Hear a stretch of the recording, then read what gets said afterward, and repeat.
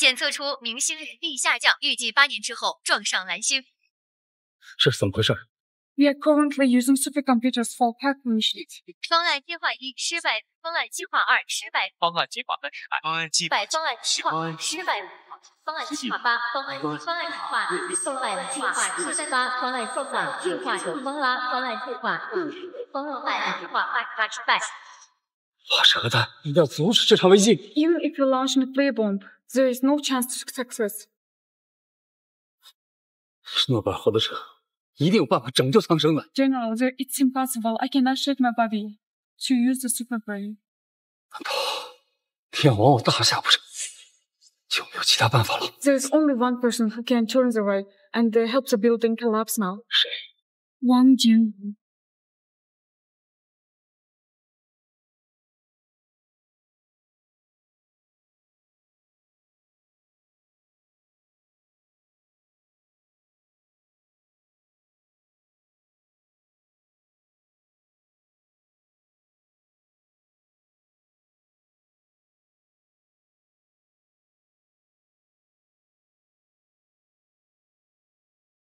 方案256成功。好，哈哈，太好了！你没有浮水的日子哦，蓝星保住了。是啊，保住了。学生恭喜老师成功阻碍陨星降落，保全蓝星，功德无量。学生恳请老师降临寒舍，为老师接风洗尘。你们3位啊，起来起来！你们能有这份心意啊，我很欣慰。不过呢，老师已经决定了，我要回家支教，继续发挥余热。这8年了，我对得起全世界，却唯独啊对不起我老婆孩子。这段时间，我们家楠楠也上小学了，我应该啊回去亲自教育她，将来也能和你们一样为国争光嘛。是老师。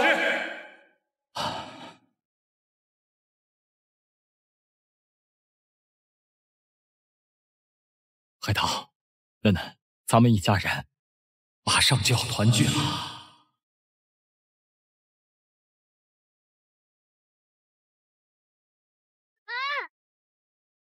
小乞丐，这就是你的晚餐呀！咦，臭死了！你怎么吃猪食呀？对呀，小乞丐吃猪食，难怪身上又脏又臭。小乞丐吃猪食，小乞丐吃猪食，快把窝头还给我！你想要呀？来拿呀！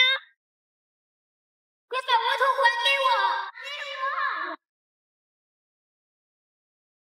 还给我！给我！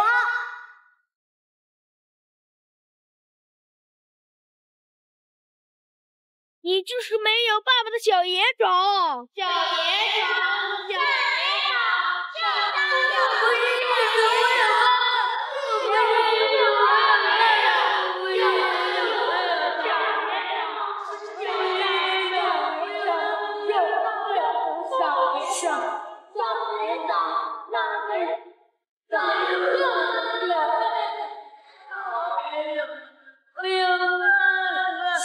等等。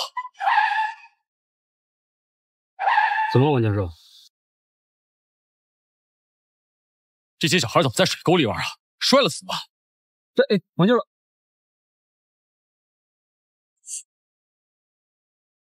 王教授，那是当地的乡长，听说您回乡支教，特地来接你的。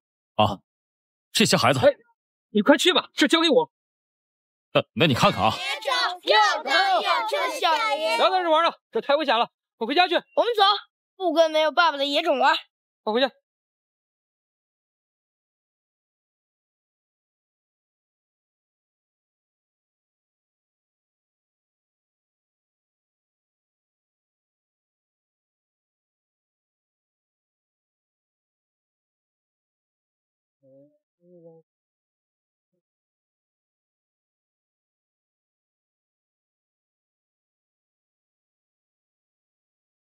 王教授终于把您给盼回来了。王教授，我听闻您是高级教授，这次愿意屈尊下乡回来支教，那真是太好了。咱们乡里这些孩子啊，终于有机会走出这大山了。乡长，您客气了，贡献不分尊卑。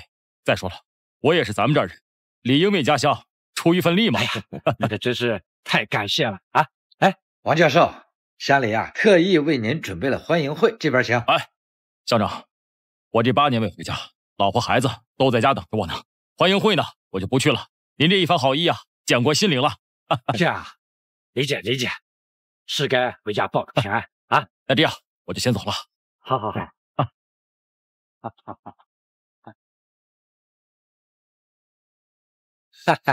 真是个人才啊！哎呀，瞧我这脑子，日直说忘打了，快备车去找王教授。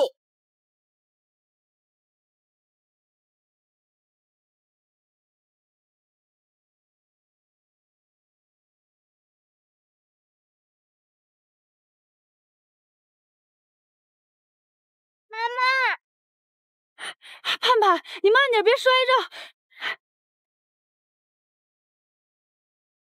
今天有没有认真听老师讲课呀？听了。盼盼真乖，妈妈把村长这些农活做完，就带你回家，好不好？妈妈，盼盼是野孩子吗？当然不是了，盼盼有爸爸有妈妈，怎么会是野孩子呢？可是爸爸为什么一直不回家？爸爸要是在，妈妈就不用那么辛苦了。他是个坏爸爸。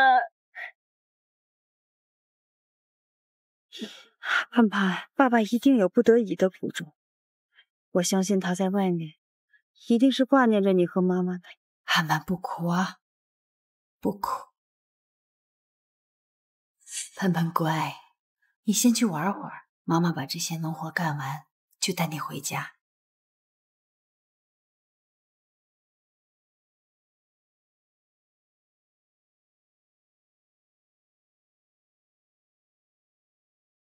刘少说了，只要拿下苏海棠，就给咱们3万的辛苦费，3万呢！哎呦，真不愧是咱们县里的首富之子啊！他出手就是阔绰，可问题那个苏海棠，那跟茅坑里的石头一样，又臭又硬，能行吗？哼，那可由不得他了。妈妈，快吃大樱桃，考前了。毛毛不喜欢吃，慢慢吃。吃个屁！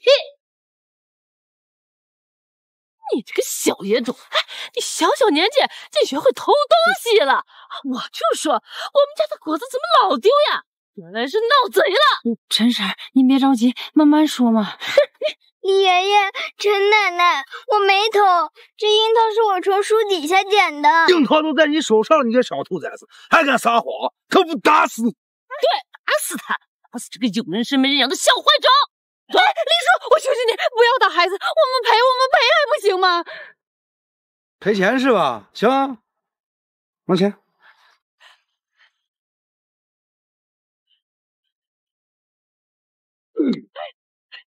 就这么点钱，你打发要饭的呢？趁机恶心老子呢是吧？可是他就拿了2颗樱桃，这些钱还不够吗？这是2颗樱桃的事儿嘛！今年我把这个樱桃核翻到土里，那明年能长成樱桃树了。小爷子偷的哪是樱桃呀？那明明偷的是老娘的摇钱树啊！你到底懂不懂？我实在是没钱了，陈婶，你说要不你们通融一下吧？没钱是吧，海棠？其实这件事很简单就能解决，就看你愿不愿意配合。李叔，你这是什么意思？哎呀，县里的刘少呀，很喜欢你的，只要你乖乖和他在一起，那这钱呀，不仅不用你赔，那以后吃香的喝辣的，过着阔太太的生活，怎么样呀？不，我已经有男人了，我绝不会答应的。苏海棠，你男人都跑了8年，趁你现在不是人老珠黄，赶紧把自己给卖。就是，那王建国呀，就是看到你生了这个赔钱货，早就不要你了。人家刘少现在愿意接盘呀，你装什么清高呢？爸爸是不是不要我们了？这么多但是爸爸怎么可以不要你呢？他们乖还不哭啊，妈妈会心疼的。少废话，你到底同不同意？李叔，你不要说了，我是不可能同意的。不识抬举是吧？那就别怪老子不客气了。李叔，你这是要干什么？干什么？我把这个小野种卖给傻子当童养媳，让他给我赔钱。不是，李叔，我求求你，我不要！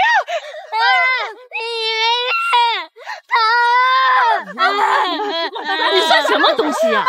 还轮不到你愿不愿意？你给我撒手吧你！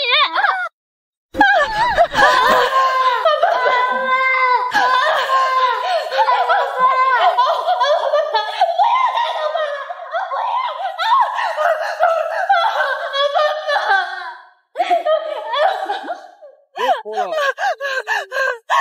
别哭了。行了，别嚎嚎了，哭丧了是吧？你拉手！现在就把你给卖了！建国，建国，你到底在哪儿啊？你到底在哪儿啊？你敢碰我女儿，找死！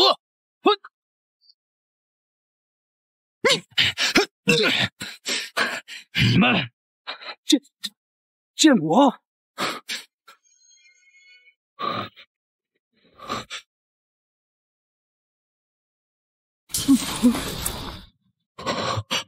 海棠，对不起。建国，真的是你吗？我不是在做梦吧？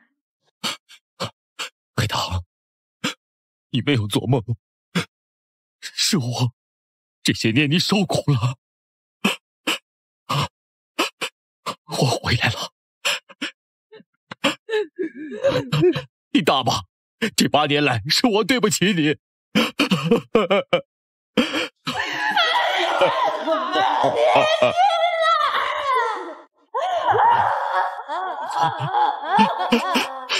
我知道你受苦了，我回来了，海棠，我再也不会走了，我再也不会走了，海棠，我再也不会走了，我再也不会走了，不哭了啊！建国，我终于等到你。以后我再也不会离开你和孩子了。啊！爸爸，快，你不是想见爸爸吗？就是你爸爸。爸爸，我是爸爸，爸爸回来了啊！建国，孩子怕生，你别难过。我理解，他没见过。爸妈，白头，这8年来，我一直有给家里寄钱，为什么你和孩子还穿得这么破了？日子还这么苦啊！钱？什么钱？我从来没有收到过任何钱。啊！李富贵，村里所有来往书信是不是都要经过你家？为什么海棠没有收过我1分钱？他自己不来取，也不能怪我呀。王建国，钱的事情以后再说。你给老娘听好了，刘少呀看上你老婆了，识相的快点把你老婆赶紧交出来，要不然家破人亡。他算个什么东西，也敢染指我们家海棠？光天化日的你竟敢羞辱刘少你！谁给你的胆子，敢在这里侮辱本少？刘少，您来了。你就是海棠那个失踪了8年的老公啊！今日一见，果然是个废物。苏海棠，这个废物那可是连刘少的一个脚趾头都比不了。就是，你能嫁给刘少，你祖上冒青烟了，别不识抬举。就是你们一直在欺负海棠和我女儿是吧？我现在回来了，我绝对会让你们付出代价的。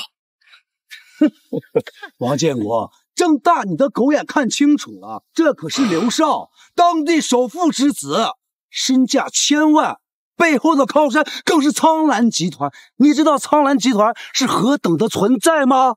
你给我听好了，苍兰集团乃四海之首，那跺一跺脚，那整个四海都能抖3抖。就你一个蠢货，你拿什么和刘少比呀？苍兰集团是好。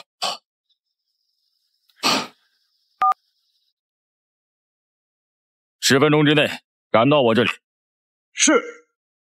老师急召，快备剑。是。哟，一个废物敢叫人动手打我，你们说可笑不？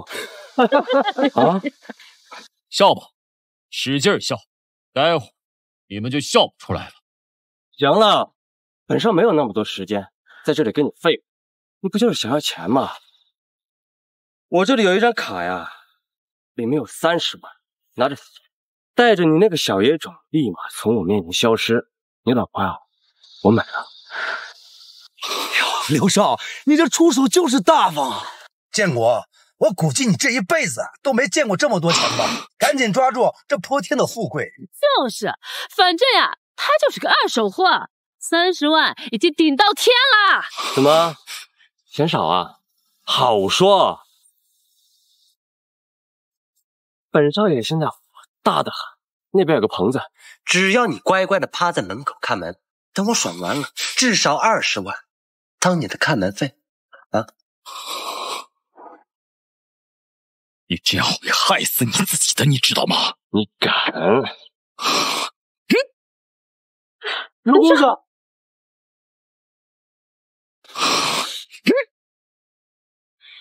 刘公子，您没事吧？流血了！你给我滚！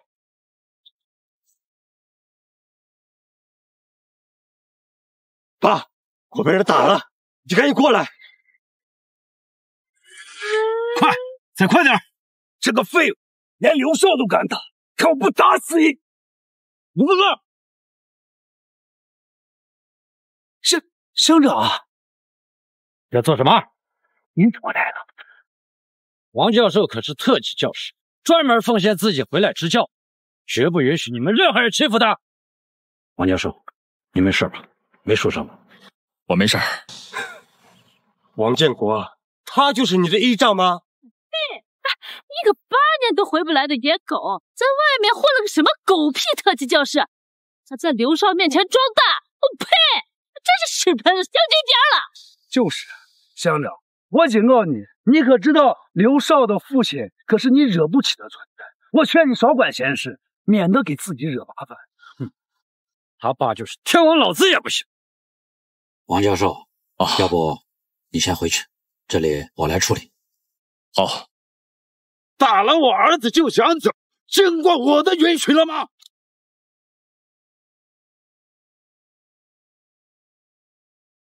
刘守凤，他是您儿子？是谁打了我儿子？给我滚出来！刘守凤，这样都是误会啊！我打的，你好大的狗胆子！你儿子欺男霸女，无恶不作，对于他这种人，我有什么不敢的？连我爸都管不了我，算个什么东西？我算什么？你爸管不了，我替他管。好，你也不撒泡尿照照你自己，你算什么东西？你也配管我儿子？哼，你们还真是上梁不正下梁歪。我教训他，那是他的荣幸。你个臭教书匠的，你敢骂我！来人，给我打断他的手脚！要让他一辈子都站不起来，倒要让他看看，是他的嘴硬，是他的骨头硬。刘守凤，王教授可是上级专派下来的教师，你可不能乱来。怎么，你在威胁我吗？啊！我告诉你，我刘黑刚在这里就是天，在这里就是老大，我隶属于四海霸王，苍兰之下。再敢废话一句，我就把这事捅到苍兰集团，我让你求生不能，求死不得。你背靠苍兰集团，怎么怕了啊？王建国，这下你总知道刘守凤的实力了吧？个破教书匠，你赶紧跪下磕头认错！完了，从他动我儿子那一刻起，整个四海再没有他的容身之地。爸，赶紧动手，把他给我打死，替我出气！你们是苍兰集团给你嚣张的资本，却不知道整个苍兰集团在我眼里如蝼蚁一般不堪。再过3分钟，你们整个刘家就不复存在。刘首富，你听到了吧？他这个……你狗胆包天，竟然敢公然冒犯苍兰集团，你可知何等大罪吗？王建国，你惹了我，断手脚尚可赔罪，但是你辱骂苍兰集团，我要吃你的肉，饮你的血，开你的骨，才可保苍兰集团之威。来人，给我打断他的手脚，扔到后山喂狼去！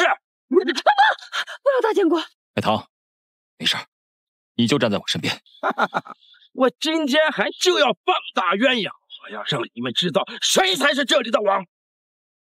3，又在这儿装，看我打断你的手指头。2，今天神仙来了也救不了你。1。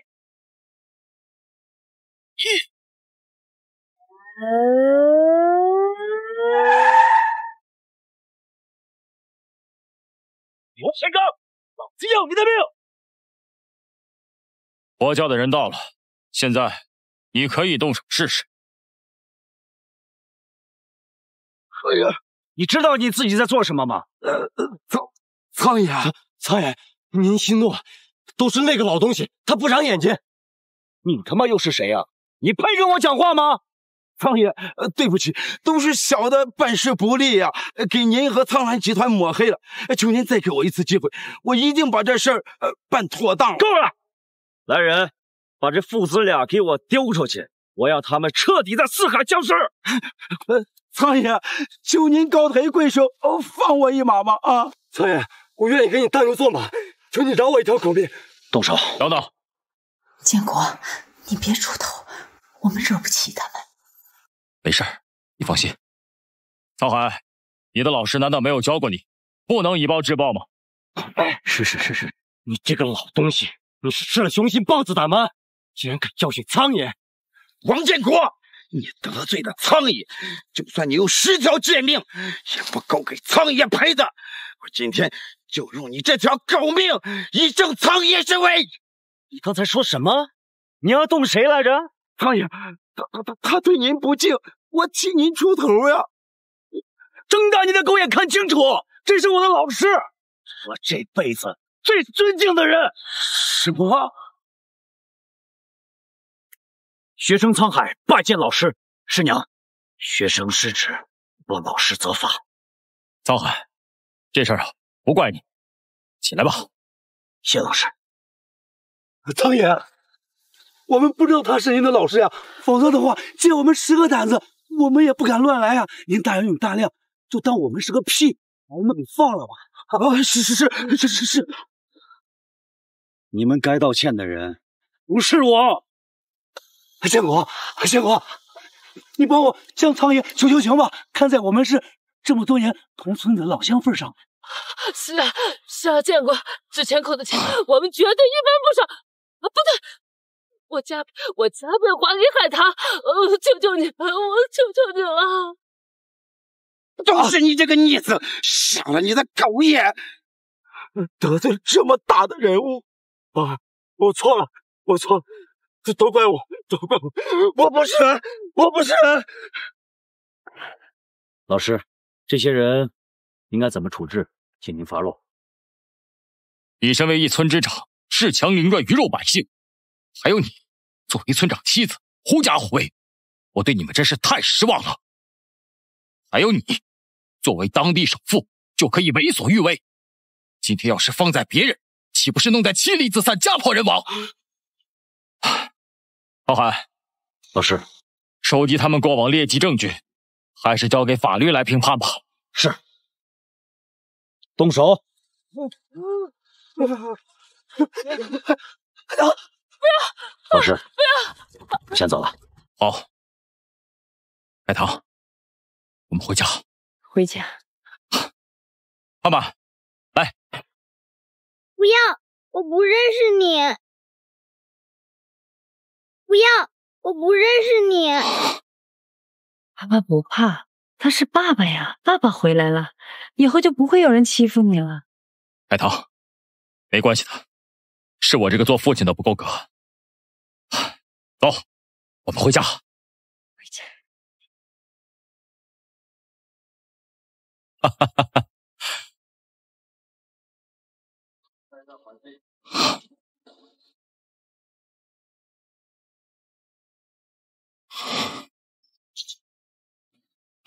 建国，你这一路赶回来肯定累了吧？你先去歇歇脚，我去给你煮面吃。煮点面。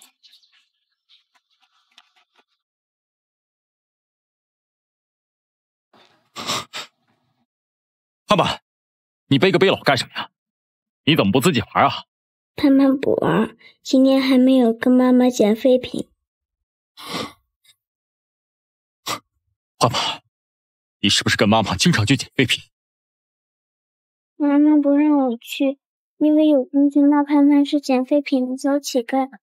可是妈妈腰疼，盼盼想为妈妈分担一点辛苦。盼盼，不捡了，我们再也不捡了。要捡垃圾，不捡盼盼和妈妈就没有饭吃。爸爸回来了，以后再也不会让你跟妈妈饿肚子了。哈哈。建国，今天家里没准备什么菜，你先对付2口垫垫肚子。没事儿。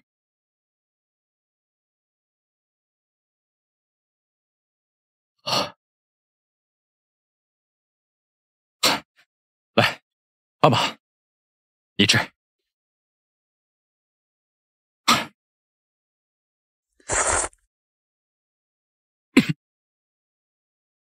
建国，是不是面不合胃口啊？你等等，我去找李婶借只鸡去。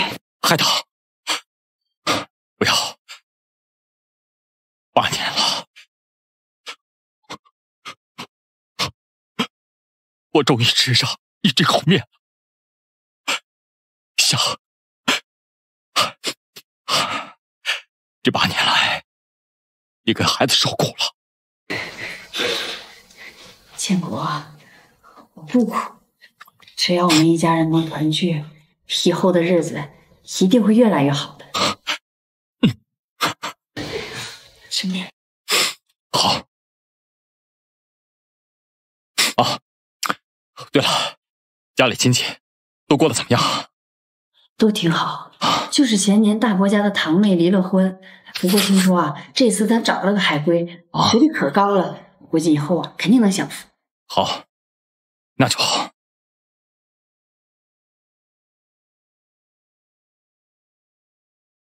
见。董事长，这个是本届应聘凤凰集团且通过初试的人员名单，总应聘人数为1300万，通过人数为28。放到吧。董事长，我这里呢还有一份简历，需要您亲自过目。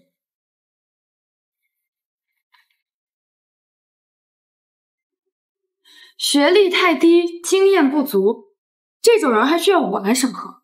我要你做什么？回董事长，经过我们的调查，此人跟您的师傅有关系。什么？此人名叫胡二狗，是您师母堂妹的未婚夫，明天就是他们的大婚之日了。师母堂的明天结婚，那师傅一家肯定在场。你现在帮我去备一份大礼，作为我跟师母的初次见面礼，再以最快的速度备尽。我要回去。回去？师傅一直不告诉我们师母的住址，怕麻烦我们。这次好不容易有机会，我一定要办些事，见尽学生的孝心呀。可明天9国商会都会找您合作，这可是世纪大会，约了整整3年啊！您要是缺席的话，我怕大家都会心生意见的。告诉他们，会议推迟2天再召开。谁要是等不及尽管走就是。我凤凰集团可不缺他一个合作商。是。那胡二狗怎么办？按照流程走吧，看在师母的面子上，通知他明天入职凤凰集团。是。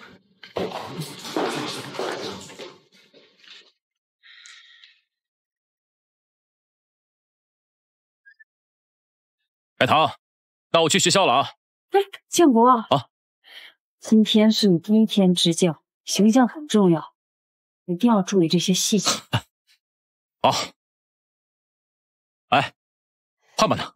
盼盼怕生，自己先走了，以后你们多接触就好了。好，这丫头。哦，对了，我在桌上放了钱啊，那个回头多搁点肉，盼盼正在长身体。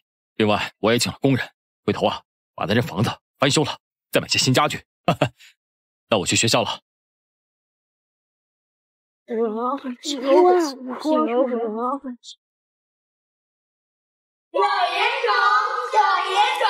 又脏又酷的小野种，小野种，又脏又酷的小野种。我不是小野种，我有爸爸，我爸爸回来了，你们不许再欺负我。小心我告诉我爸爸。他敢吓唬我们，有本事叫你爸爸来呀！就是快救过来！啊！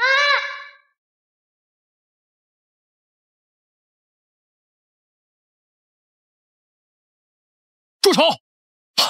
盼盼，你没事吧？你们小小的年纪就学会欺负同学了，现在立刻去把你们家长给我叫来。你是谁呀？凭什么管我们？就是。凭什么？就凭我是老师。老师，他是个野孩子，他没有爸爸，你不用管他。住嘴！我告诉你们几个啊，我就是盼盼的爸爸。盼盼，别怕，以后有爸爸在，绝对不会允许任何人欺负你。盼盼，对不起，我再也不说你是野孩子了。对不起。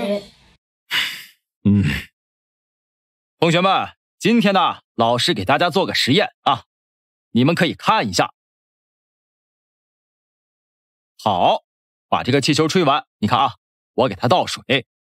当把水啊倒到一半的时候，这儿有个小气口，你松开，可以看一下。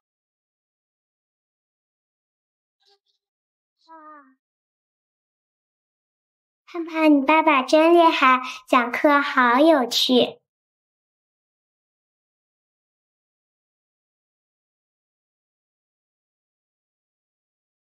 脏死了，这也能住人啊？萱萱，你怎么来了？哎，别，你别过来啊！萱萱，你来怎么也不和我说一声？你看，姐什么都没准备。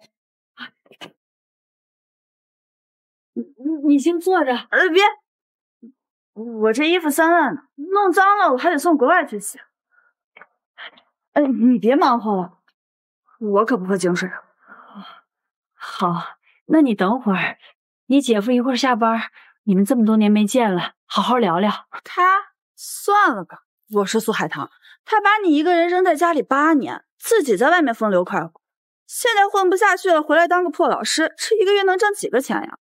这种没用的男人你也看得上，真是脑子进水。你姐夫可没有瞎混，而且这些年他一直往家里寄钱，他心里是有这个家的。家？我看这就是猪窝吧。你看看你，连身像样的衣服跟化妆品都买不起，30岁的人了，看上去比我妈还老，真是贫贱夫妻百事哀。要我说啊，你干脆跟他离了算了，趁着现在还有点姿色，找个有钱人接盘吧。萱萱，你瞎说什么呢？你姐夫不比任何人差，而且我们很幸福，我很知足。随便，活该穷一辈子。明天我结婚，就在本市最豪华的苍龙酒店，你们也来见见世面吧。这辈子恐怕就这一次了。你记得穿好看点，可别给我丢人啊。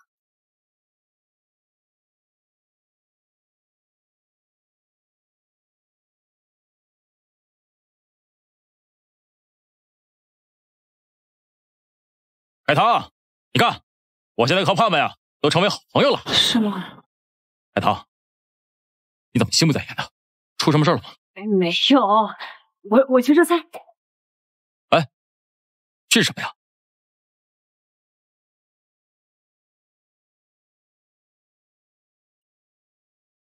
萱萱要结婚了，嘿呦，这二婚可不容易啊！这样，我跟盼盼呀马上请假，明天啊咱们一起。建国，还是不去了吧。海棠，为什么呀？这你妹妹结婚可是头等大事，你这个做姐姐的不去，不太合适吧？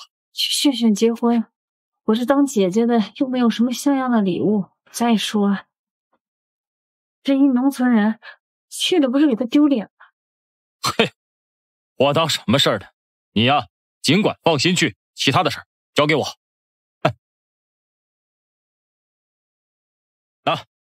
这个呀，是我亲笔所写，而且呀，是我最喜欢的一幅字画。以前啊，好多人想要，我都没给呢。这次啊，就把他们呀当做新婚贺礼吧。行，礼轻情意重，心意到了就行。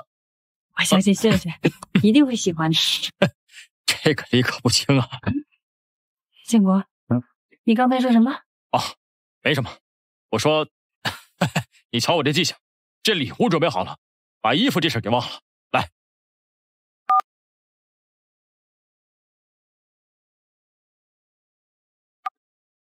小海啊，老师，那个老师拜托你一件事情啊，你在城里啊，给你师娘啊买上一身适合参加宴会的衣服。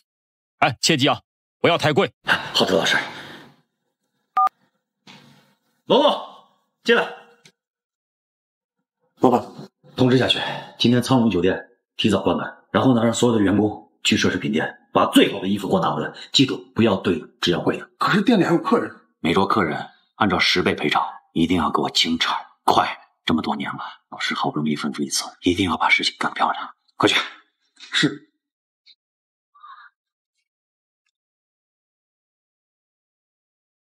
这都这个点了，这小子怎么还没来啊？他是不是没找到合适的衣服啊？建国，要不算了，让人家大老远来送趟衣服，这实在是不合适。哎，有什么不合适的？都自己人。师傅，师娘，我来了。师傅，师娘，我来了。快！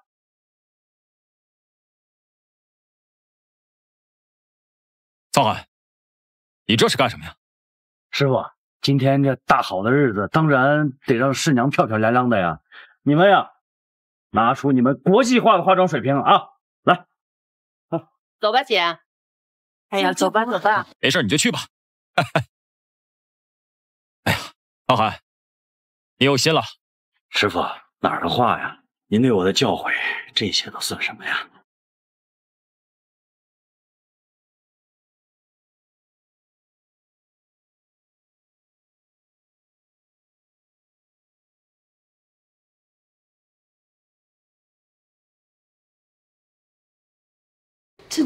这是我吗？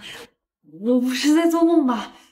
思阳姐，您今天的妆容呢和这件衣服更配，请允许我们为您更换。个十百千，100万，这太贵了，我不能穿。思阳姐，沧海先生选的呢都是各大奢侈品店的私人高定款，每件价格都在几十万以上，所以哎，不能剪，我还是让建国退掉吧。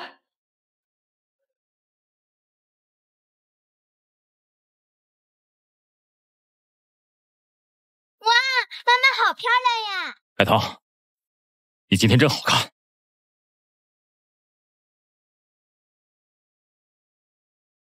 别瞎说，建国，这衣服过于贵重了，我还是穿自己的衣服吧。哎，不用，沧海的一片心意，你这当师娘的可别给糟蹋了，对吧，沧海？是老师。走吧，一会儿要迟到了。哎，师娘，我帮您拿啊。这是老师，这不会是您亲手写的那幅？哎，就是随手啊写的一幅字而已，拿去送人啊，图个吉利。走吧。今日过后，他们的身价要超过我了。老师，到了。小海啊，麻烦你了，耽搁你一个早上，赶紧去忙吧。应该的，老师。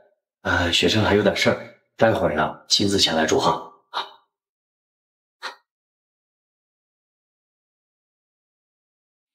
走吧，咱们也去。哎，怎么了，胖胖？好，一小晚想骑车啊？哎呦，没关系的，来，哎呀，好，爸爸告诉你啊，这儿是开关。哎，好，开了。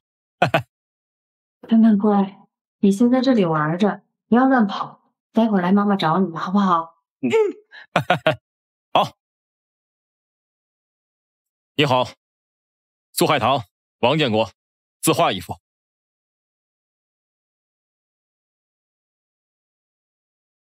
辛苦了啊！人家结婚送的什么破玩意儿？我看八成就是来蹭席的。就是，果然林子大了，什么鸟都有。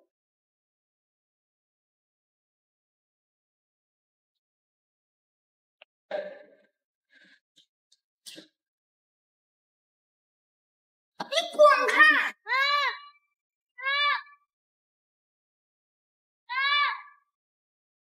谁让你这个臭乞丐碰我的车的？小宝弟弟，我不是故意的，你给我等着，我现在就去叫爷爷过来收拾你。爷爷，有人欺负我！哎呦，快让爷爷看看是哪个不长眼的东西欺负他小宝了？就是他！原来是你个赔钱货，谁让你抢弟弟玩具的？爷爷，我没有。还敢嘴硬！你不抢玩具，小宝怎么会哭呢？目无尊长，我看你是野惯了。今天让我好好教训教训你。哼，就你嘴硬，就你嘴硬，我就你嘴硬，就你嘴硬，住手！我不怕，妈妈在啊。这到底是怎么回事？还有脸问我？我倒要问问你们是怎么教育孩子的？这么小就学会抢东西？我没有，明明是他推我，又故意说我抢他的。你看，你看，还敢嘴硬！哼，穷山恶水出刁民，老的小的都没有规矩。住嘴！我们家盼盼是什么样的孩子，我心知肚明，他绝对不会做出推人的事情。更何况你都没有调查清楚，凭什么打我女儿？王建国，我可是你长辈，你一个穷教书的有什么资格指责老子？长能耐了是不？有种你来打我呀！谁敢动我爸一下？真当我们老苏家没人了是吧？王建国，你吃了雄心豹子胆了，敢欺负我爸！堂妹，两个孩子之间产生点误会，我在讲道理，是你们家老爷子倚老卖老。我呸！你敢这么说我爸？这想都不用想，小宝的玩具那么多，还用得着抢？再看看你女儿，这还用说吗？没有。人小鬼大，小丫头，你爸没有教过你怎么诚实做人吗？诚实做人？你是谁呀？我是轩轩的未婚夫，留学海归，我二狗。好，郭先生，既然你和轩轩马上就要结婚了，这以后小宝也是你的儿子。作为一个父亲，你不应该宠溺他，而应该从小教育他做人的道理，要不然这以后会出大祸的。你教书教上瘾了是吧？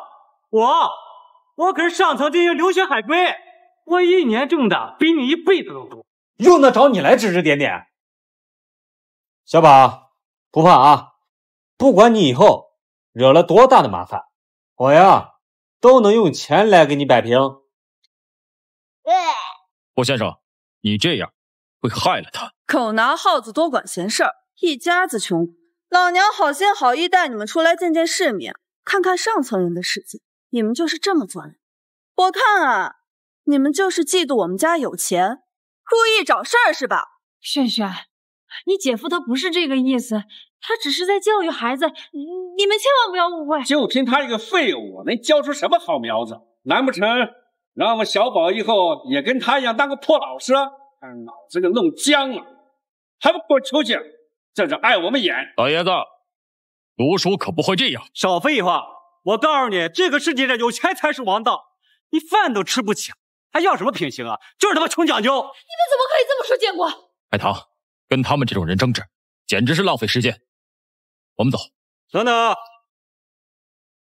既然要走，那就把你们送过来破烂礼物给带走，免得脏了我们的眼。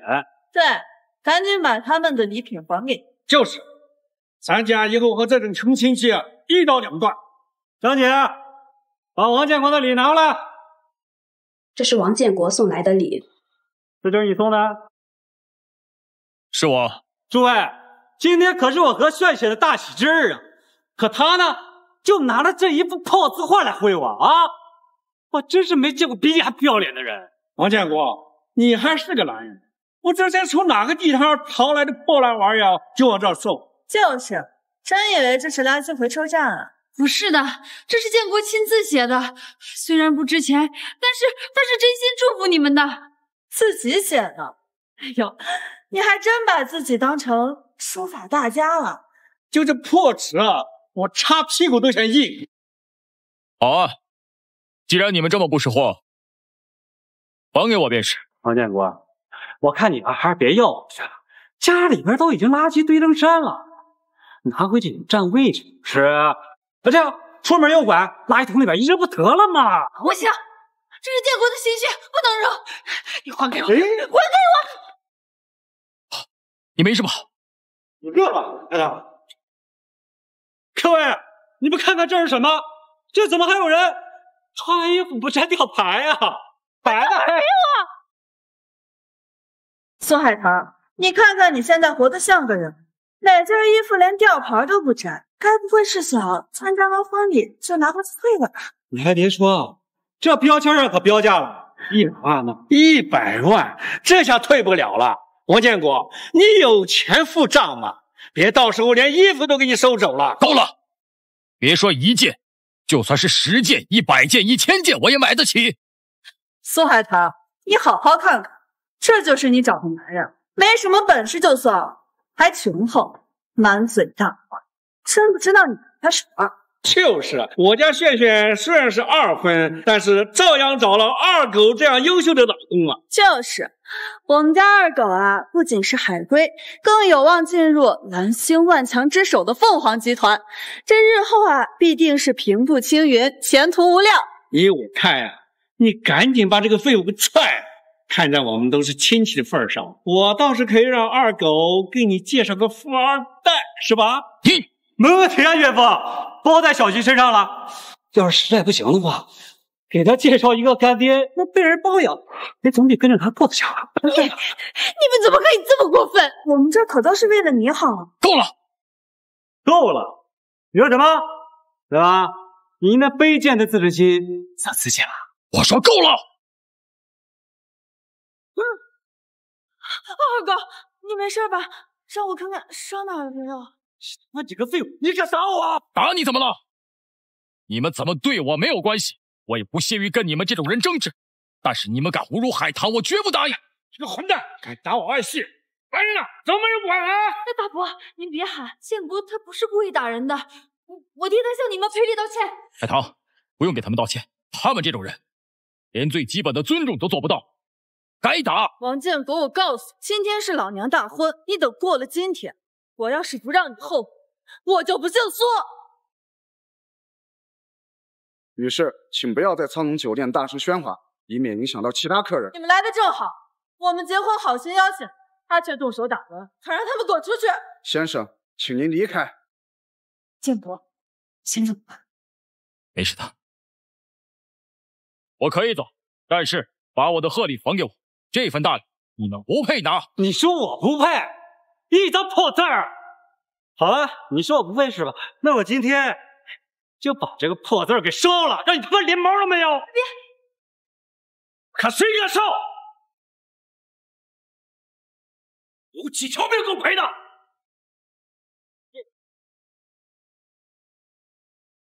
不长眼的狗东西，竟然敢销毁此等瑰宝！你他妈谁呀？敢打我！你根本就没有资格知道我是谁。什么瑰宝？你开什么玩笑？老公，你没事吧？你们知不知道，曾经有洋人愿意花一座城池来换此等瑰宝，老师都没有答应。没想到今天就毁在你们这帮人手上。老师，此座乃四海之宝，应流芳千古，万人参贡。学生恳求您收回成命。小海，有心了，起来吧。谢老师。用一座城换这么一张破纸，是你蠢还是我蠢？就是说他的字是宝贝，老子还说我写的是文物呢。真以为我们是乡巴佬，那么好骗呢？夏虫不可语冰干呀，还挺能装。王建国，你比太能装啊！这是你从哪儿找来这么一位演员啊？租这么一套西装可不便宜吧？你不会打肿脸充胖子，把你们明年的开支都给搭进去了吧？就是一家穷的都揭不开锅了，就为了那点可怜的自尊心，装大款有意思。装，你们这帮可怜人的眼界也就到这儿了。行，今天我就让你们感受感受被钱砸死的感觉到底是什么样的。来人，再给我！曹海，智者不与愚者相论，你又何必跟他们这种人浪费时间呢？老师说的是。来人，把这一家子给我轰出去！以后苍龙酒店概不招待。是。哎，干什么？放开我！老娘花了钱了，你凭什么赶我们走？你们谁呀、你们啊！我告诉你们，我可是留学的海归，上层精英。你们就为了这几个穷光蛋来欺辱我这么优质的客户？你们老板呢？老子投诉你！老板，他说他要找您。哦，是吗？好巧啊！你说他是老板？不可能，这根本就不可能！你认为我会蠢到不认识自己家老板吗？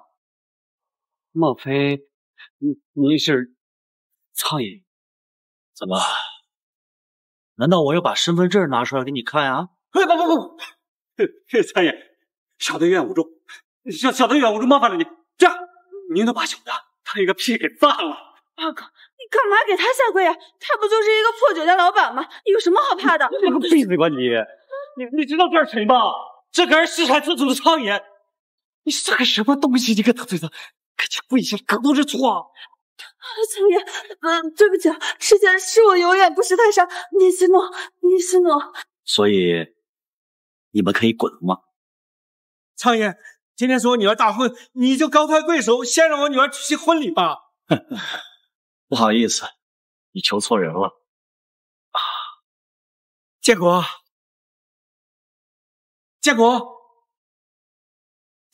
你看。盼盼，走，咱们回家。行。还等等，婶婶，你还在这干什么？还不赶紧求求你姐和姐夫！姐，你看我这宾客都来了，我这婚礼要是办不下去，我以后可怎么见人呀？姐夫，我这儿婚可不能再办砸了，之前是我有眼无珠，你就放过我跟二狗吧。你求我也没有用。姐，我给你跪下了，姐。建国，毕竟是一家人，而且今天也是炫炫的大喜之日，要不……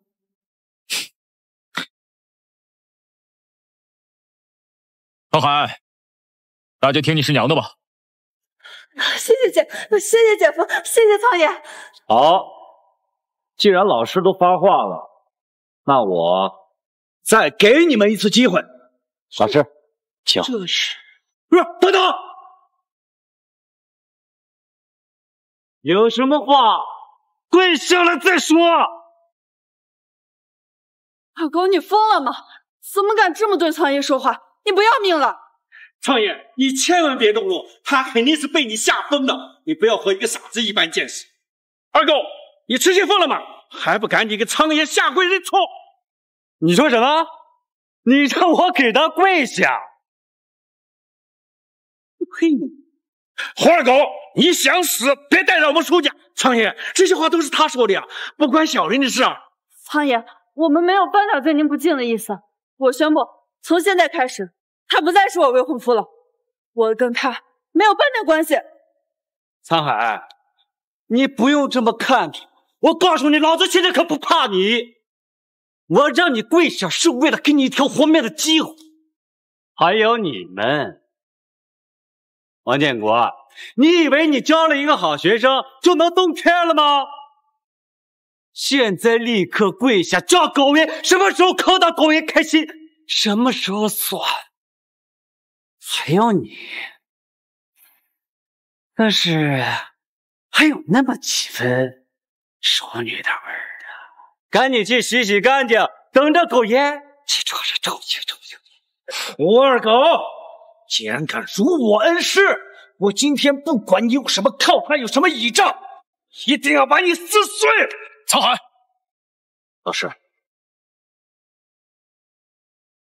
我早就说过，敢侮辱海棠，无论是谁，我绝不姑息。王建国，你可打一下我试试！我告诉你，我后面的人大人，我可马上就来了。那我还真要试试。凤凰集团到！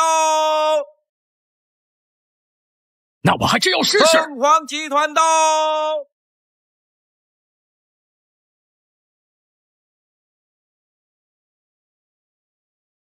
凤凰集团且见面礼，千万豪车10辆，上亿别墅10栋，上市公司10家，巨型金矿10座。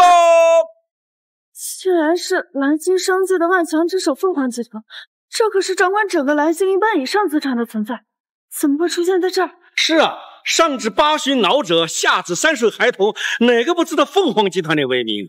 到底是哪位大人，我能享如此殊荣，承受凤凰集团的大人？沧海，老师，告诉凤凰，给你师娘的见面礼，待会儿再安排。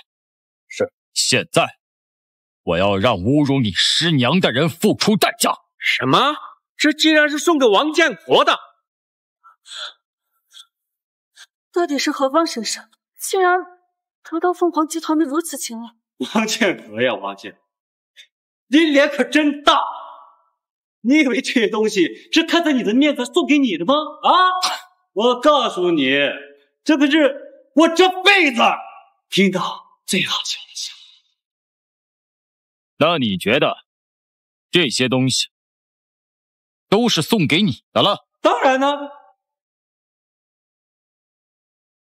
睁大你们的狗眼看清楚了，这是什么？就在刚刚，我已经通过了凤凰集团的初试，且直接跳过复试考试。我现在已经是凤凰集团的内部员工了。据我所知，这凤凰集团成立至今，还无一人能直通。而我胡二狗一夜之间连跳3级，再加上这事情好礼，可见这凤凰集团对我的重视。二狗，我就知道像你这么厉害的人，一定能得到凤凰集团的重视。是二狗，你现在赶紧和炫炫举行结婚仪式吧，要不然的话，宾客都等不及了。结婚？谁要跟他结婚呢？我可是凤凰集团内部员工，以后可是要成为总经理的。我前途无了他呢？他就是一个二婚，你再带一个拖油瓶，他哪一点配得上狗爷我？二狗，我闭嘴！你什么身份叫我二狗？记住了，从今以后见着我叫狗爷。是狗爷，求求你让我继续跟着你吧，我是真的离不开你。那就得看你怎么表现了呀。狗爷你放心，我家炫炫最听话了。大伯、堂妹，你们怎么可以这样？是啊，你们为了攀附权贵不择手段，不惜放弃尊严，真是可悲呀！嘿，你们2个乡巴佬，你们知道凤凰集团意味着什么吗？就是，怎么跟我老公说话呢？王建国，你刚才不是想打我吗？来，给你打！怎么？你都敢打了？既然你这么贱，那我就满足你的心愿。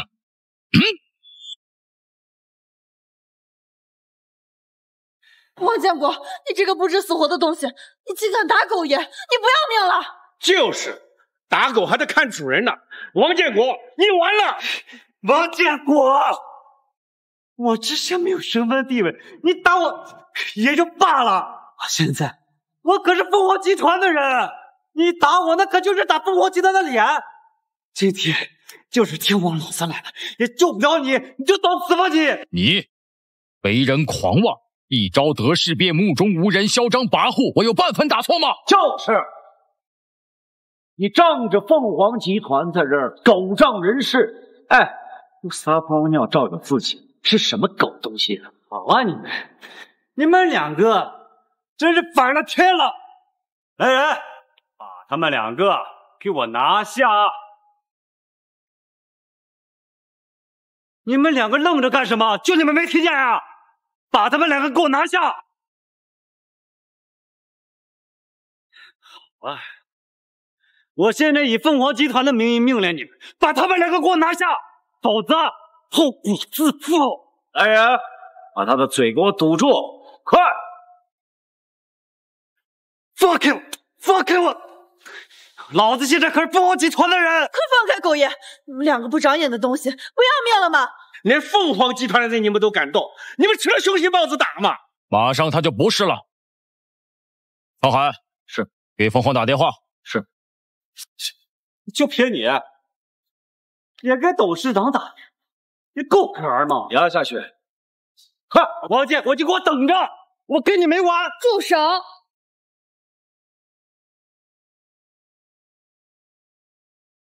住手！凤您就是凤凰集团的董事长吗？我是您集团的员工胡二狗。董事长，她就是牛老师的妹妹。哎，快起来！发生什么事儿了？董事长，你可得为我做主啊！就这帮人，他们不仅闹事儿，他还打我！你看，这给我打的，我都给他们说了，我是凤凰集团的。这不说还罢了，说完之后他打得更凶了。这哪是打我的脸，这明明是打您的脸吗？就是，我们能证明。这背影敢动凤凰集团的员工，尔等是想与凤凰宣战吗？谁打的人，给我站出来！就是，你们刚才不是很嚣张吗？啊！现在凤凰集团董事长已经到了，赶紧过来领死！董事长，这一切都是误会，请您息怒，我们不是故意的。是你打的人吗？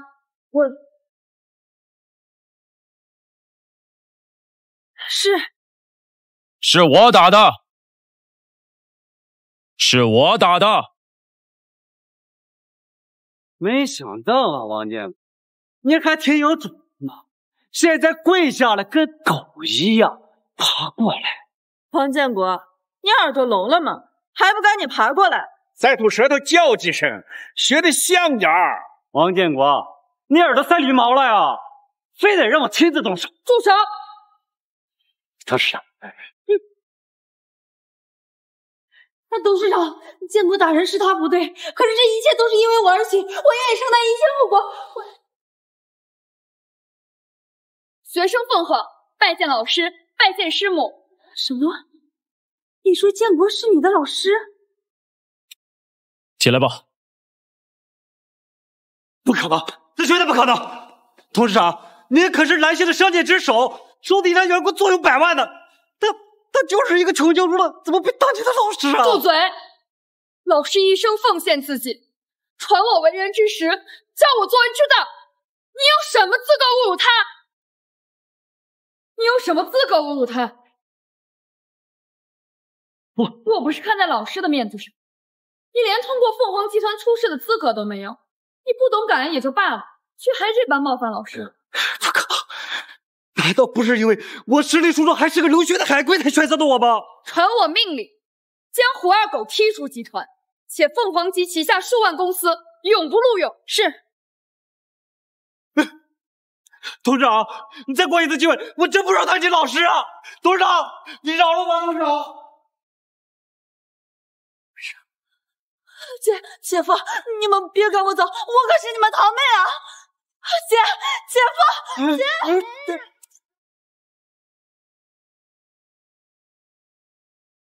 老师，对不起，学生本来想为师母准备一场隆重的见面礼，却搞砸了，还请老师责罚。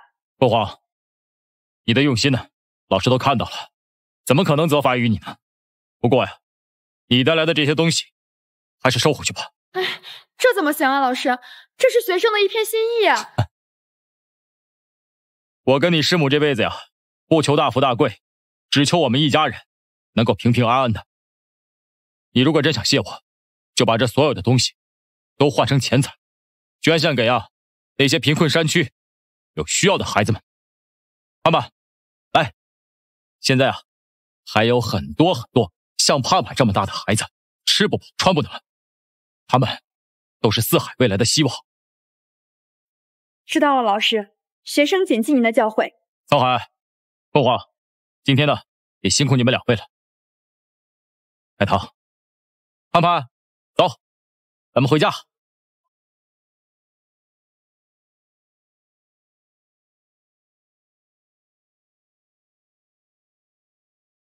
盼盼，怎么了？爸爸，抱。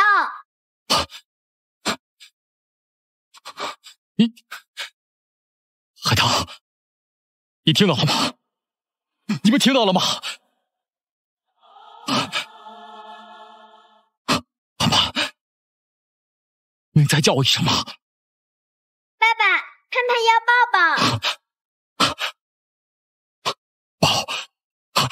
抱，爸爸抱，爸爸抱。同学们，这首诗啊，是我们昨天啊给大家讲的，大概的意思啊和所有的内容呢。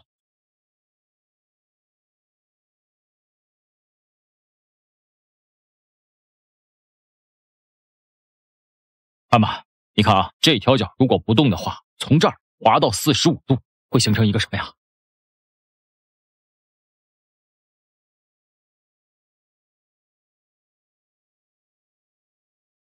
太好啦，有水果吃了。好，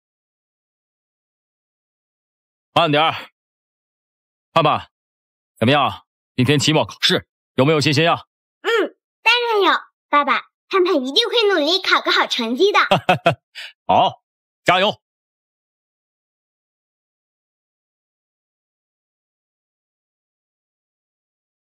哎，这个位置上的同学呢？王老师，这是我们班刘小豆的位置，他今天生病了。生病了？是的。好，那咱们现在开始考试。同学们，咱们呀要认真的审题，认真的答题，不要交头接耳啊。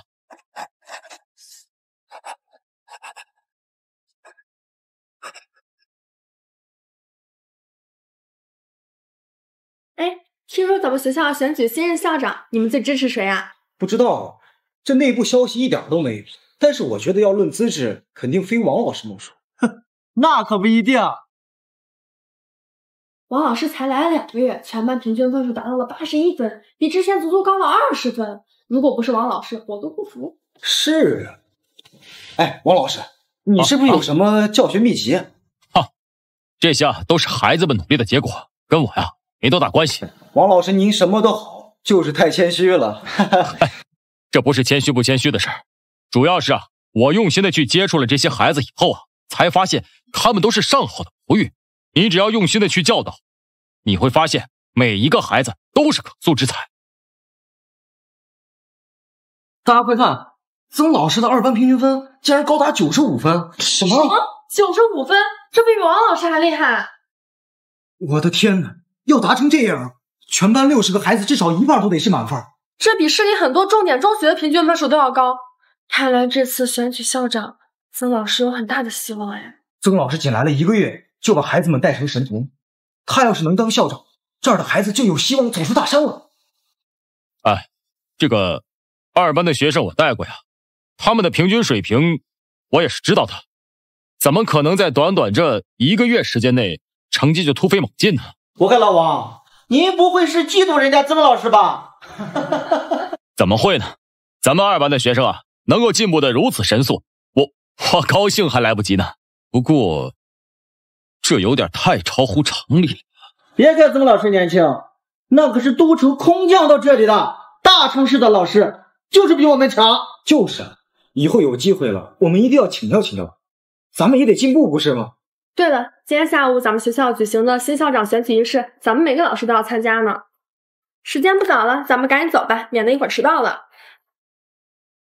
王老师，我们先走了，你赶紧来。哎，好。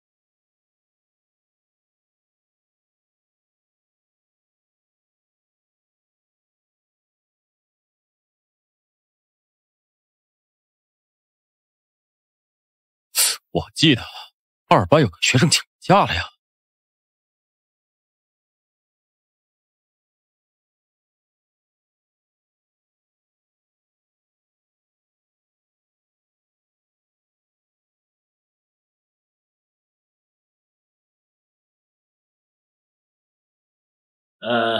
各位老师，非常的抱歉啊，由于本人呢身体欠恙，所以呢不得不辞去校长的职务啊。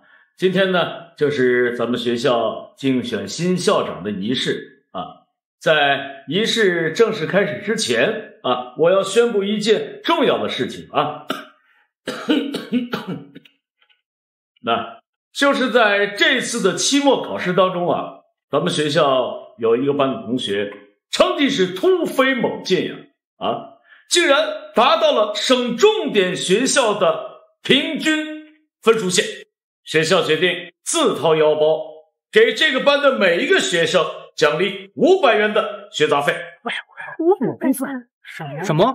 省重点？哪个班这么厉害？这下可真是山窝里蹦出金凤凰了呀！想必大家都是迫切的想知道这是哪一个班啊？那我也就不卖关子了啊。在曾老师的带领下，让2班成为咱们学校的骄傲啊！咱们用热烈的掌声欢迎曾老师上台讲话啊！来，曾老师啊，你看能不能跟大家伙分享一下你的教学心得呀？让大家向你学习嘛！也让我们更多的孩子能够都考出更好的成绩，走出大山嘛！当然可以。好。各位，我之所以从都城来这里支教的目的，就是为了能够有一天让大山里的孩子们走出大山。这后面呀，我也会将我的成功秘籍分享给大家。好，不愧是都城来的老师，就是有法子。就是，人家可是新时代人才。如今长江后浪推前浪，我们这些老师都不行了。好，那咱们进行下一步啊，新任校长的竞选啊，大家踊跃投票啊！你们不要看曾老师年轻啊，你们就瞧不起他啊，那我可是不会不管的啊。校长，您客气了。大家要是没有别的什么事儿，那咱们竞选正式开始啊！等一下，我有话要说。等一下，我有话要说。王老师，您是有什么事儿吗？校长，我站起来就想问曾老师一句话，不知道可不可以？自然可以。曾老师，你确定这份成绩单是真实有效的？那当然。王老师，您这是什么意思？各位，我怀疑2班学生期末考试成绩有问题。我的天，王老师这是要干什么呀？小点声，你不知道吗？王老师下乡之前可是特级教师，本次校长之选，他的进步最大。可是现在却被曾老师盖了风头，他当然有气。原来如此，我就说他怎么不高兴，原来是他把曾老师抢了他的位置啊！王老师啊，说这话你可要考虑清楚啊，这不仅仅关系到曾老师的名誉，还会影响到孩子们的前程啊！无凭无据，你可不敢胡言乱讲。我知道。王老师，你的心情我是可以理解的，但是我今天之所以能站在这里，那靠的是我的本事和学识。曾老师，你真的不愿意承认自己弄虚作假吗？王老师，你这话就没意思了。没有的事情，我如何去承认？我可不像某些人呀，仗着自己年纪大了，又是什么特级教师，就在这里随意抹黑他人的功劳。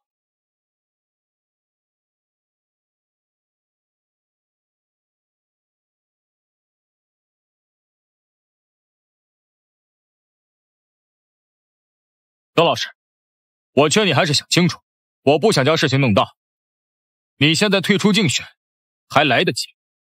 校方，平常看你是特级教师的份上给你面子，但也不容你随意抹黑我。曾老师，我对你真是太失望了。你不就是看我比你干得好，要抢走你校长的位置吗？好，你说我弄虚作假，证据呢？好，那我问你，2班的刘小豆同学因为生病根本没有参加考试，可这成绩单上的93分，从何而来？什么？莫非这成绩单是假的？我就说全班怎么突然考得这么低，闹了半天原来是有猫腻。曾老师，这到底是怎么回事？校长，刘小豆同学是因为高烧耽误了考试，但是我这也是根据他平常的一个考试成绩测算的。所以这成绩是你后来加上去的是吧？曾老师，那你觉得这样做真的妥当吗？你有没有向学校报备过？王建国，你这就是故意找茬，就这点小事，至于报备吗？曾老师，你糊涂啊！怎么可以这样随便啊？校长，既然这份成绩单有问题，那么我建议不能作为最终的考核标准。凭什么？既然他的成绩不作算，把他抹掉不就行了？即便是这样，我2班的成绩那也是历史新高。曾老师，发生这样的事，你打的成绩单都不由得让人产生一个问号。对啊，怎么可以这样呢？曾老师太乱来，这简直就是瞎胡闹。校长，各位老师，我建议重新安排一场考试，检测一下2班同学的真实水准。只有发现问题，才能在后续的教育中精准解决。放弃！放弃！你算老几啊？凭什么让孩子重新考试？就是呀，我们家孩子成绩已经出来了，凭什么不作数？各位学生家长哈，大家不要着急，有什么话咱们慢慢说啊。校长，您快帮我们评评理啊！就是啊，我们王儿辛辛苦苦了1年，好不容易考了个高分，他只是成绩不算数，这让我们上哪去说理啊？就是呀，我看你就是妒忌我家孙子考得好，故意报复我们。这种人根本不配为人师表。各位家长，请大家冷静冷静。重新安排考试呢，是为了确定孩子们的真实水平，以便于我们更精准的实行教育。其实这样做呢，也是为了孩子们好，希望大家能够积极的配合。闭嘴！说的倒轻松，我家孩子就会发挥不正常，明年的学杂费你出啊？就是呀，我家娃儿他爸在工地干活，上个月摔成瘫痪了，他妈跟着野男人跑了，家里现在1分钱都拿不出来，好不容易能领个500块钱的学杂费，可你非要拦着，你这是让我老太婆的命啊！哎，我的命好苦啊！奶奶，不要哭了，我心疼。王建国，你看到了没？这就是你干的好事。大娘，你先别哭，你听我说啊，孩子的事我会想办法负责的啊。你负责？你能有什么能力负责？大娘，你怎么打人呀？就是，王老师是站在公正的一方，您不能动手打人呐！大家都来看呐，到底有没有人管呀？老是欺负人呐！哎呀！就是，你们想干什么？敢跑我门下，信不信我们去乡里告你？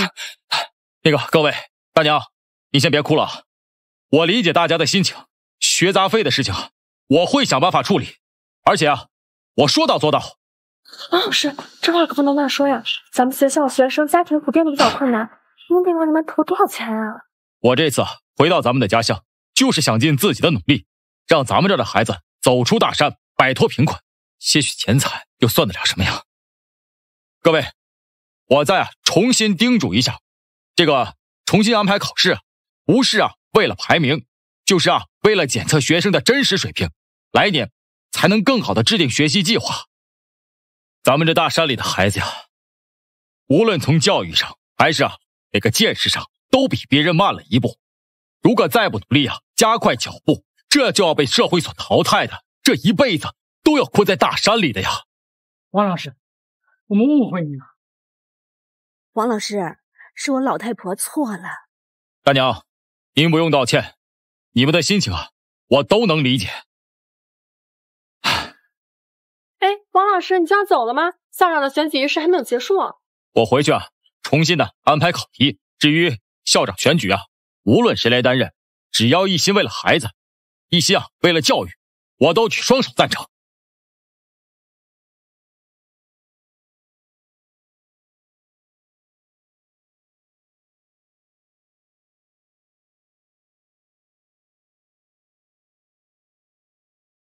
王老师，刚才可真威风呀！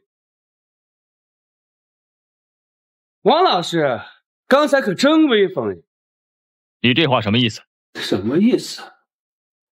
你为了坐上校长的位置，还真是不择手段呀！不惜自掏腰包垫付学杂费，还真是让我佩服。曾老师，你到底想说什么呀？行了行了，别装了，这里就你我俩人，直接说条件吧。怎样才能放弃校长竞选？我早就说过了，我对竞选校长毫无兴趣。汪建国，你别给脸不要脸，站稳了，给我听清楚了。我舅舅是总督大臣，背后的龙神殿有10万余众，你拿什么跟我斗？龙神殿？怎么，现在知道害怕了？实话告诉你吧，我来这里就是镀金的。关于那些什么考试成绩，老子才不愿意花一点心思在上面。我在这里就是担任1年校长，到期了我就会调离这个鬼地方，去都城担任文学部长。你说什么？只要你老实一点，到时候这个破位置你想要给你也不是不行。按照你的意思，你来这里根本不是为了教书育人，而是利用这些贫困学生来捞功绩，对吗？这人啊，他向来就是分3、6、9等的，蹲到大山里那就是他们的命。这样吧，你现在出去跟他们解释一下，刚才那是误会啊。解释？哼，我看你是做梦。你解释？哼，我看你是做梦。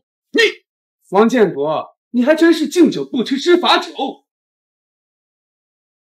曾慧，若你为了孩子们，校长职位让给你爸，但是你这人心术不正，利用贫苦的孩子，我绝不答应。我看你真是不想活了，一个月几百块，你玩什么命呢？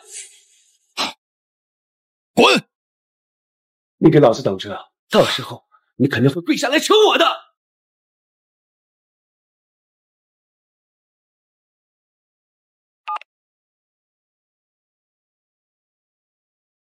喂，舅舅，我要举报一个人，他叫王建国。谢谢爸爸，爸爸最好了。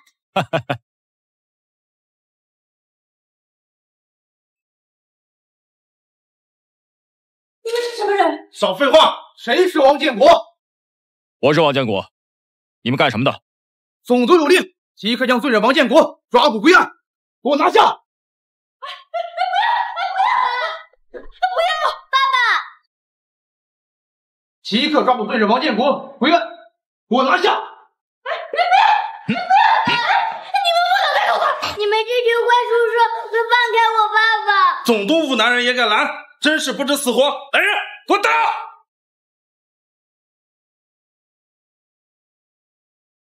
住手！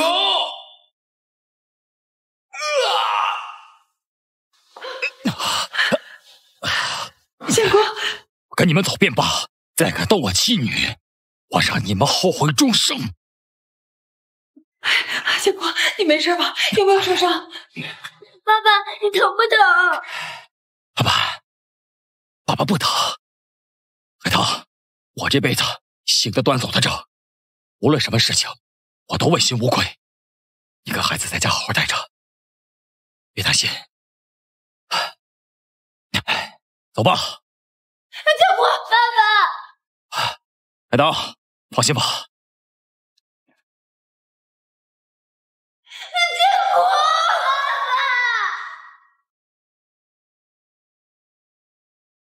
爸王建国，我劝你尽早老实交代自己的问题，争取从轻发落，否则后果自负。我没什么可交代的。王建国，你真有种啊！死到临头还敢嘴硬！死到临头还敢嘴硬！曾慧，是你搞的鬼！陈哥，李哥，他是我一个同事，劳烦二位行个方便，给个面子，咱单独聊两句。那好吧，既然你们两个都是同事，那就趁早劝他认罪，免受皮肉之苦。谢谢二位。郑辉，你想怎样？跟我作对，这就是你的下场。你在老子眼里如同蝼蚁一般，我一根手指头就能噎死你。跟你作对的人从来不是我，而是你做的事，有愧于一名教师的称谓。我绝对不会允许那些孩子毁在你的手里。那你可真是太高尚了。死到临头还这么嘴硬，那老子今天倒要试试，看是你的嘴硬还是你的骨头硬。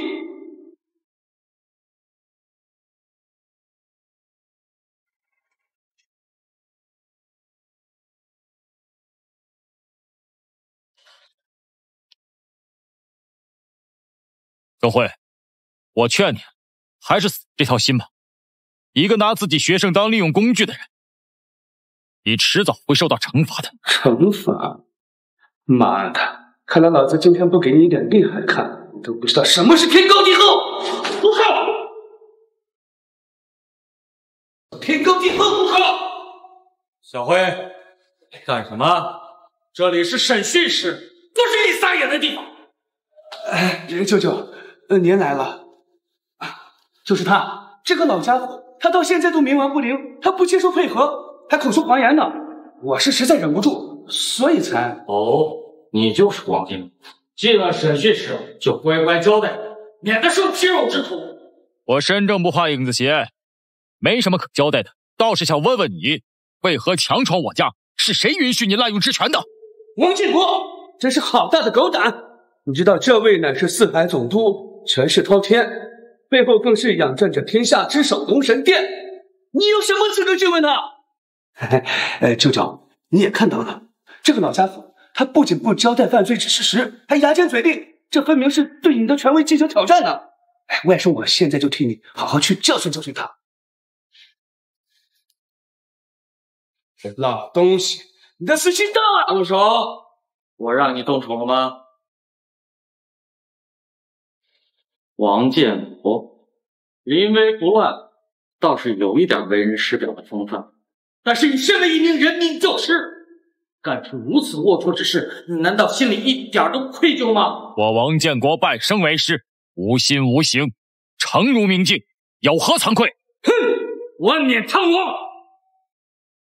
冠冕堂皇！还装呢？实话告诉你，你的丑事我舅舅已经知道了。你是不是承诺自掏腰包垫付学生的学杂费，目的就是为了讨好学生家长？我说的可对？我是承诺帮助各位家长减轻负担，这个没有问题。但是我最终的目的是帮助各位学生改善生活。先生大义啊！一个月区几百块钱工资，还不惜往里搭钱，还真是无辈之楷模。王建国，你还有何话说？欲加之罪，何患无辞？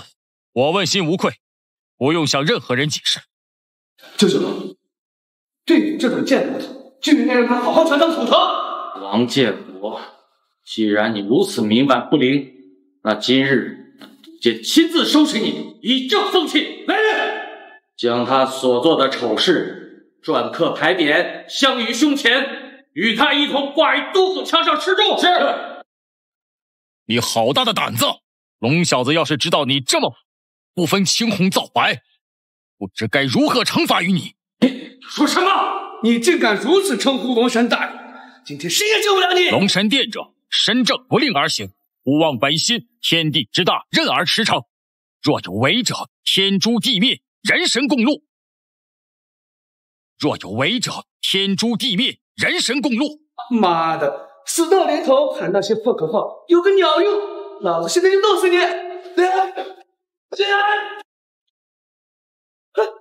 舅舅，你打我干什么呀？闭嘴！你到底是何方神圣？为何知晓戒令？我乃龙神之师，神殿戒令乃我亲笔所题。你说我怎可不知？好你个王建国呀！你想死也别拉上我们！龙神大人乃位于神殿，岂是尔等能染指的？现在就拔了你的舌头！舅舅，您这是干什么呀？跪下！小人曾哥，持龙神之师威名，多有冒犯，犯下天罚，小人愿用生命来赔罪。舅舅，您是不是疯了呀？这个老家伙不就喊了几句口号吗？怎么把你吓成这副模样了？闭嘴！刚才王先生所言，是我龙神殿之训诫。龙神大人敕令，念出此令者，龙神殿众当如见神尊。王老师，不，王先生，我错了，是我有眼无珠，还请您恕罪。滚开！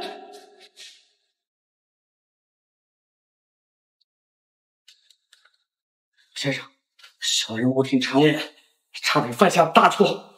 从今日起，小人愿卸下总督之职，为龙神殿负荆请罪。至于此子，还请王先生发落。至于此子，还请王先生处置。王先生，我再也不敢了，您把我当个屁给放了吧。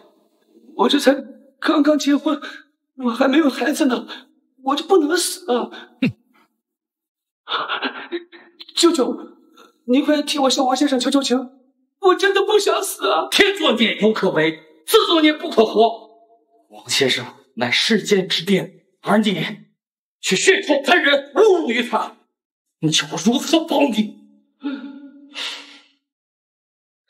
请龙师处理此子。周慧，我既已为人师，便不会沾染杀戮。你心术不正，不配再当老师一职。我劝您自行离去，日后好自为之。如若再行为不端，找上你的可就不是我了。多谢龙师大人，不杀之恩。多谢龙师大人。喂，老婆，这下彻底完了，我当不了部长了。成事不足败事有余，废物！既然如此，以后不要联系。程雨蝶，你什么意思？你不知道我今天惹上了天大的人物，咱家可是龙神大人的老师，我差点命都没了。你非但对我半点都不关心，却还要离开我，你真的好狠心啊！你说对方是谁？龙神大人的老师。是啊，怎么了？等我。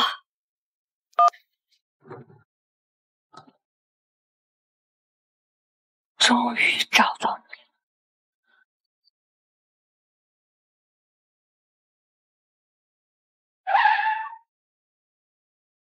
程雨蝶，你他妈想热死我呀！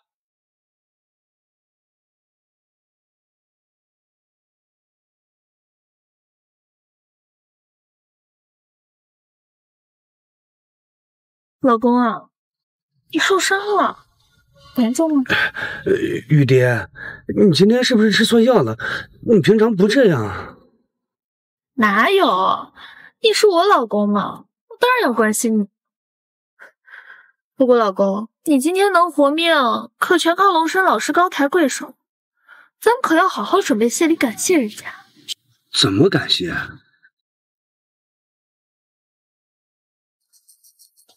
我去准备酒店，咱们好好宴请王老师一家赔礼道歉。要是能傍上这棵大树，咱们家前途无量。有道理，我一定把王老师请来。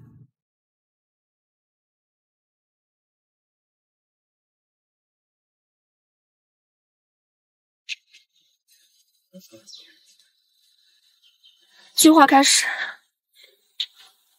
禀报龙神，探子来报，韩国20万大军正藏于境外，似乎有什么大动作。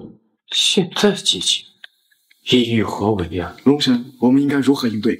疫情乌合之众，召集神众密切关注，如有异动，随时斩杀。是。对了，龙神，我们的技术部门在四海检测到了韩国探子，您看？什么？你说四海？难道他们发现了老师的东西？传令，风、雨、雷、电四神教即刻起，随我出发四海，不得有误。是。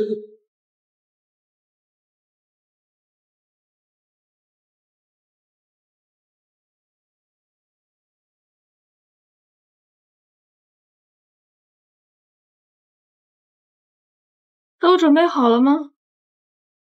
万事俱备，只欠东方。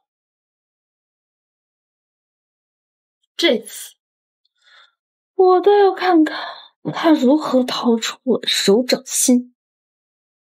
哎，我要来了，我来了！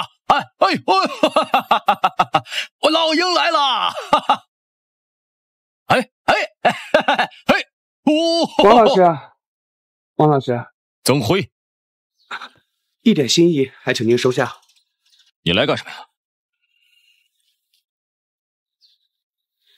之前的事情是我的不对，感谢你给我一次改过自新的机会。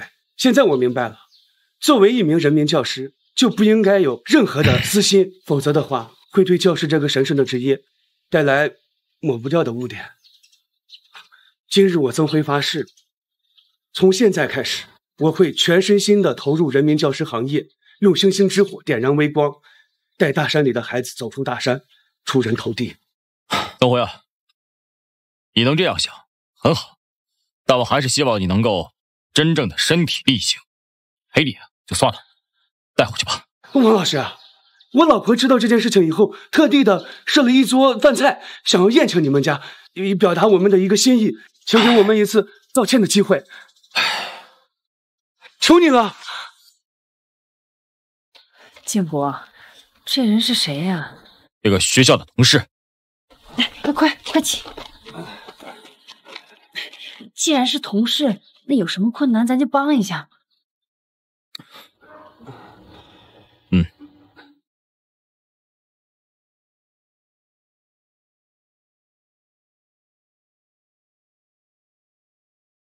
人呢？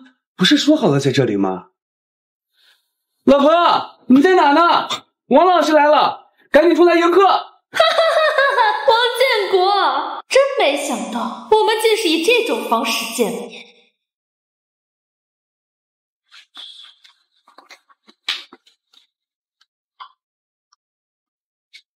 你认识我？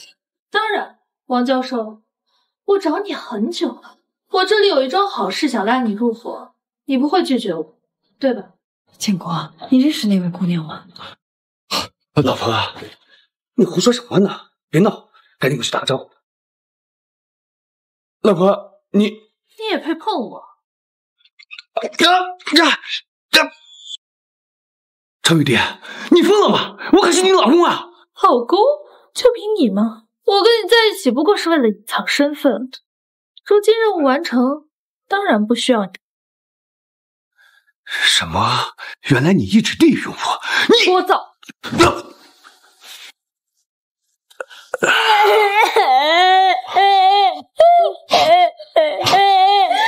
你究竟是什么人？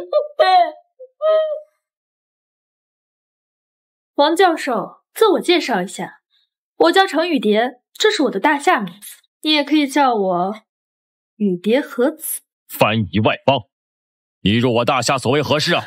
像您这样的人才，就应该为我国所用。跟我回去吧。你做梦！王教授，我希望你能配合我，我们可以给你享用不尽的金钱，还有权利。否则，你将享受一切人生的终极痛苦。我劝你还是死了这条心吧。敬酒不吃吃罚酒。既然如此，动手吧！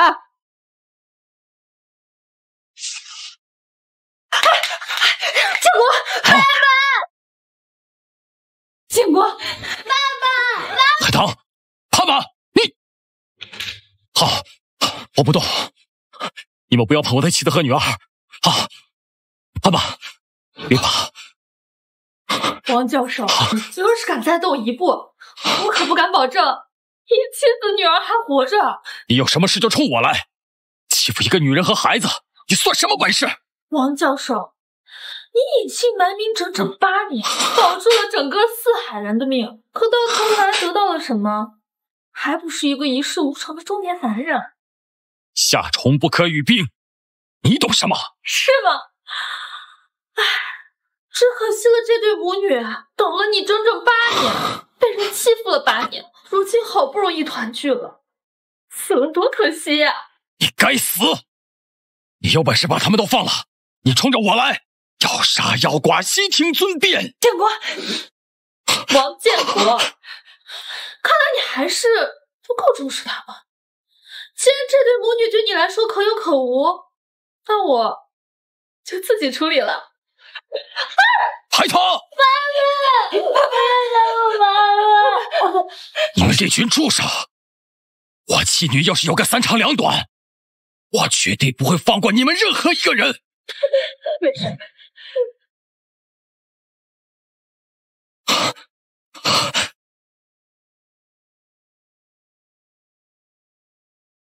不要！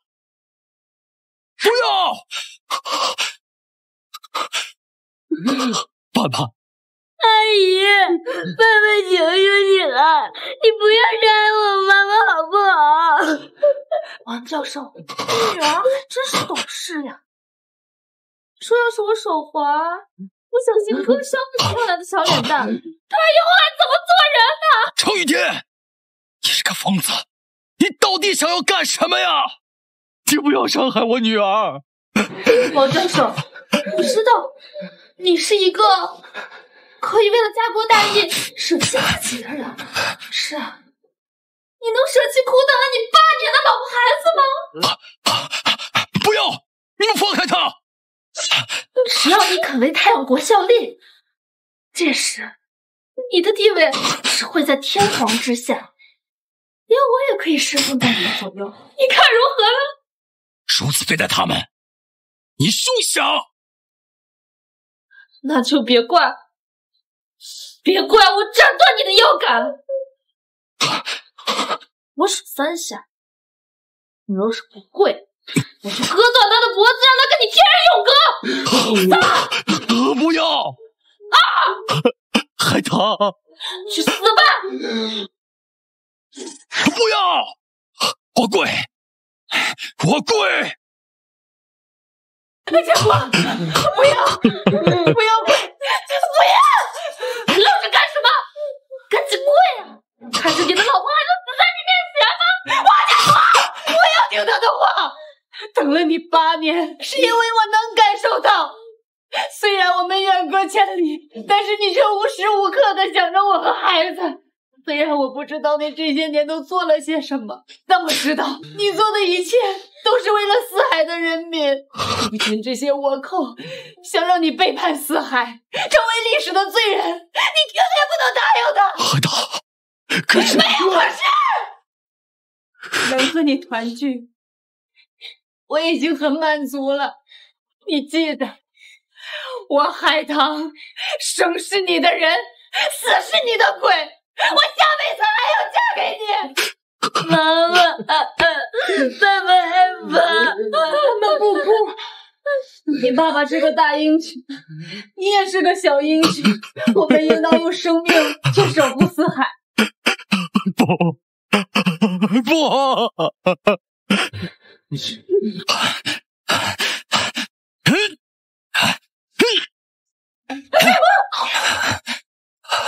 王建国，你干什么？你放了他！我干什么？你要是不放了我的家人，你们永远也别想得到我。你也别想为代代效力了，都等死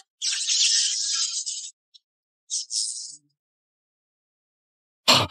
老师，学生来迟，您受惊了。海棠。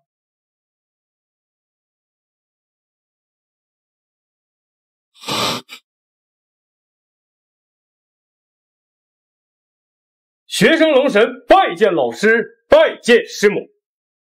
小龙，你来的太及时了，这次你算是帮了老师的大忙了呀。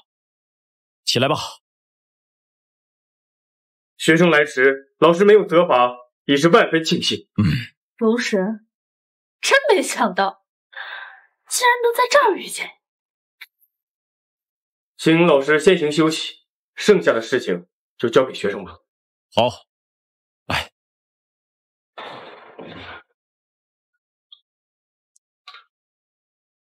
你身为太阳国的沃土，还差点做出伤害我老师和师母的事情。你的所作所为，人神共愤，天理难容。今天我就替天行道，收你狗命！多亏是龙神殿主，果然气势十足啊！不过，你真以为你是我的对手呀？哼，有什么招数就全部使出来吧。阿藏，出来吧。龙神，虽然你是10万龙将之主，可你终究只是一介凡人。阿藏是我们太阳国最强之人，我劝你还是退去吧。哦，是吗？龙神，我可以给你一个机会，只要你乖乖把人给我交出来，再归顺于太阳国，我向你保证，你一定会是世界第一的尊者，如何？我呢，没有比这更小的刀了，但用来杀狗足够。你敢羞辱我？阿藏，一招干掉他！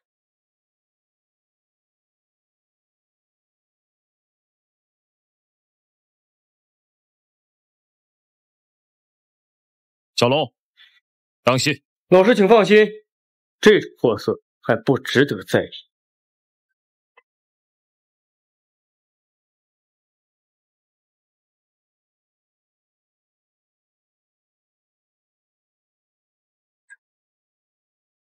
你得输了。王建国，现在可没人能帮得了你，你还不改变主意吗？建国，这下怎么办呀？白糖，你放心，这小龙啊，就爱调皮，只是陪他们玩玩而已。你说什么？老师，您说出来可就不好玩了。什么？那你不可能！你我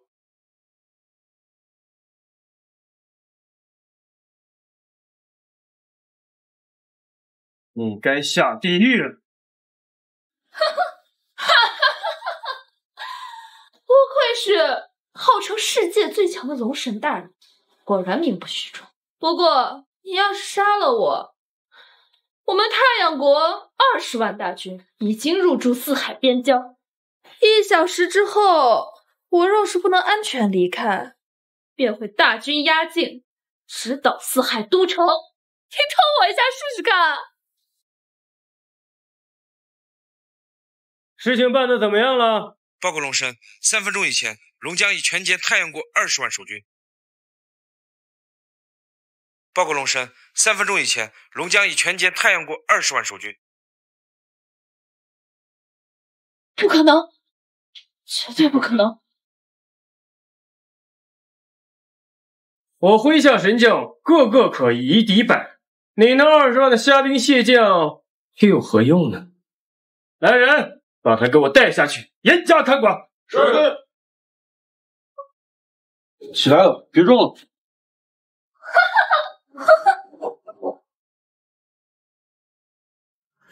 老师，小龙，这次你真的辛苦了，快请起。叔叔好棒，打败了坏人。那个小龙，既然事情已经解决了，我跟你师娘还有孩子呀，我们就先走了。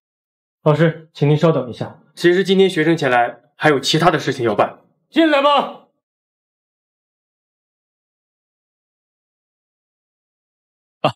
航海、小龙、凤凰，你们这是？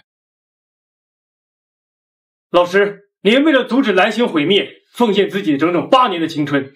如今蓝星安宁，倭奴彻底瓦解，学生几人特奉国主之令前来为您进行授衔仪式，今特封王建国教授国士无双之衔，享太庙，受香火。享太庙，受香火。